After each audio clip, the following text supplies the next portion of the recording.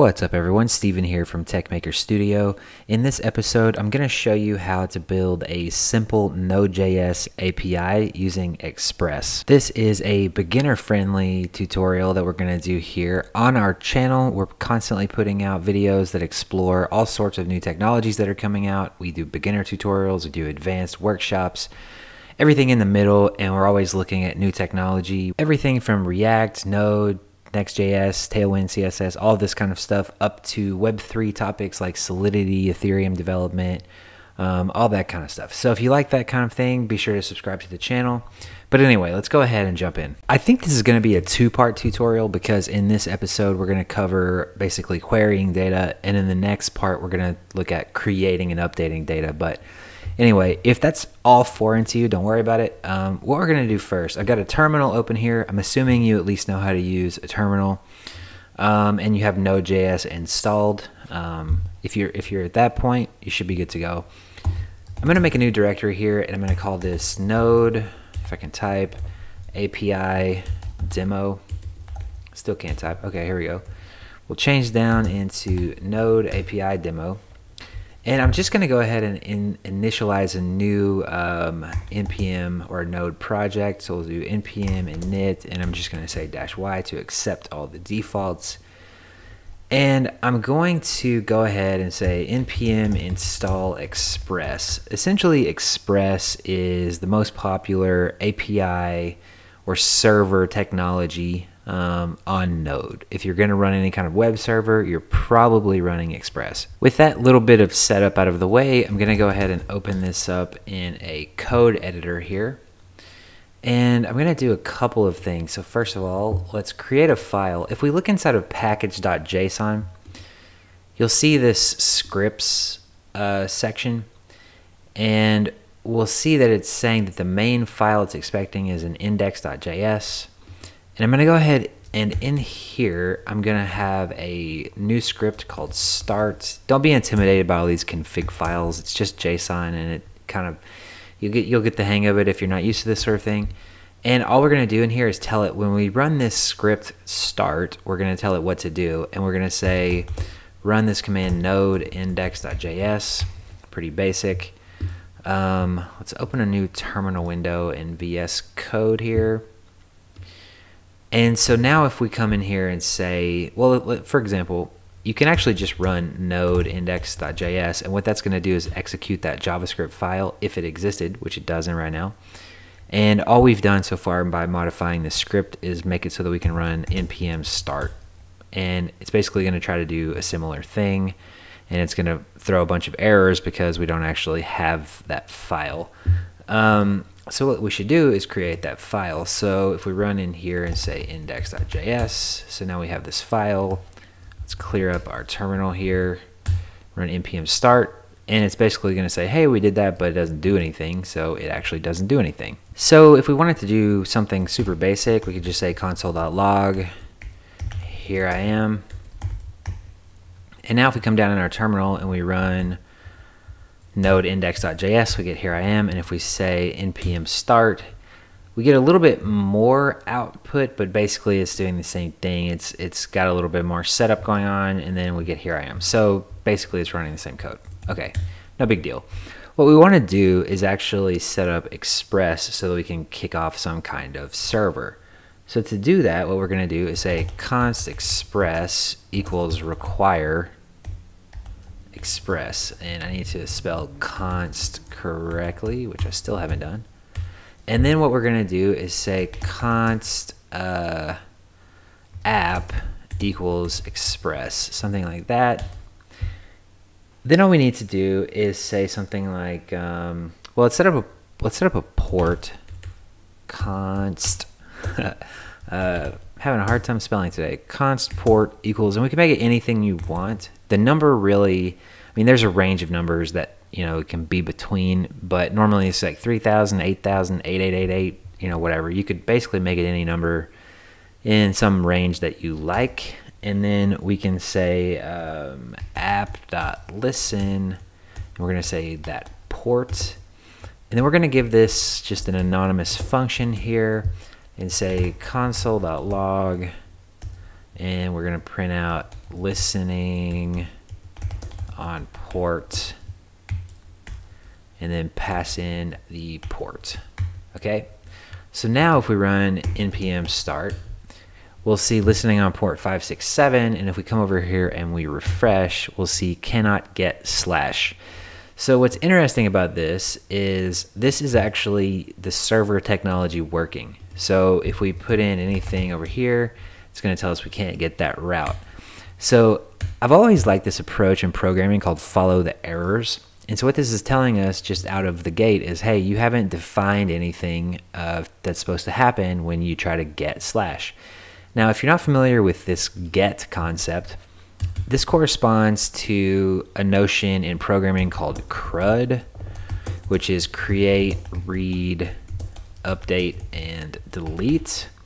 And typically what you have is, and this should make sense, right? Like basically any kind of item, right? Like let's say we have a t-shirt that we're selling in an e-commerce store.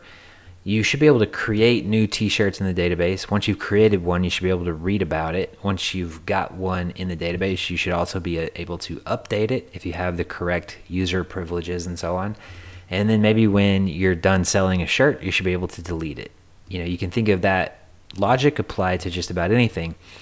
So in typical HTTP land, which is how the internet operates, you have the correlation of this would be something like post, get, put, or sometimes you'll see patch, and then delete, pretty much like that.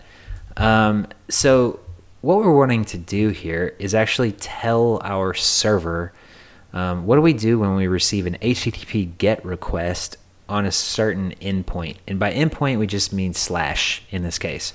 If we had like slash articles and then we pass in an ID, then that would be a different endpoint. It's sort of just API terminology.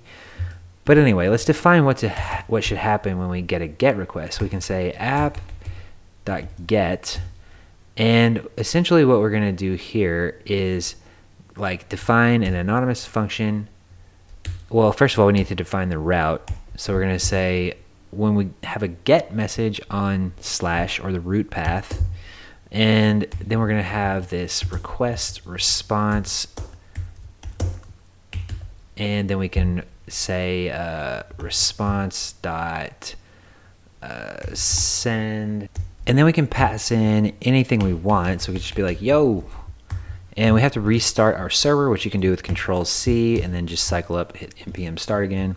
And if we refresh, now we've got yo.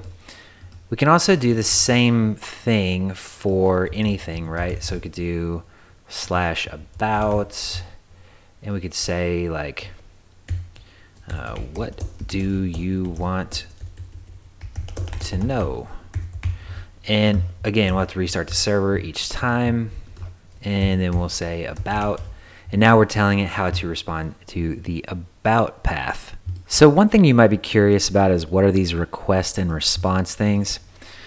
I'll let you look at this a little bit further, but we can log these things out and just kind of look at what's in there. And this will log out on our server side over here.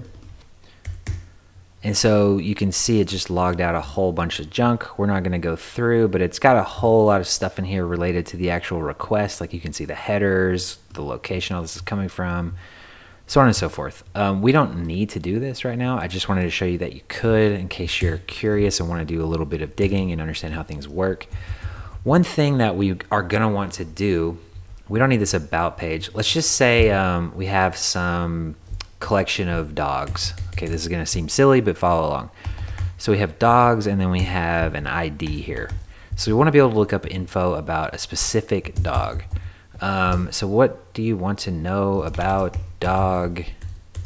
And then let's pass in the request.params.id. Let me actually do this, that, so that we can actually see this wrapping. This video may be a little bit longer than 10 minutes, so forgive me if it's like 12 minutes and 42 seconds, but shooting for 10-minute tutorials here. Okay, so we have this app.get dogs ID. If we restart our server, we can come over here and go to /dogs/45. And you can see, what do you want to know about dog 45? Cool. So what we see here is how to pass variables in through the URL. So you have this syntax of :ID, and then that becomes request.params_ID. This could be anything you want. So you could be like ASDF, and then you could say, what do you want to know about params ASDF? Same thing applies. It doesn't matter. This is literally just a variable, and you're naming the variable and then calling the variable here. Let's go with ID because ASDF doesn't make any sense. So let's suppose that we have a collection of dogs. So we have const dogs equals an array, and we're going to do this in a really kind of silly way. But we're going to have like name, Jim Bob, and then we'll have breed, husky. And I feel like we need like a crazier name for that, but it's okay, whatever.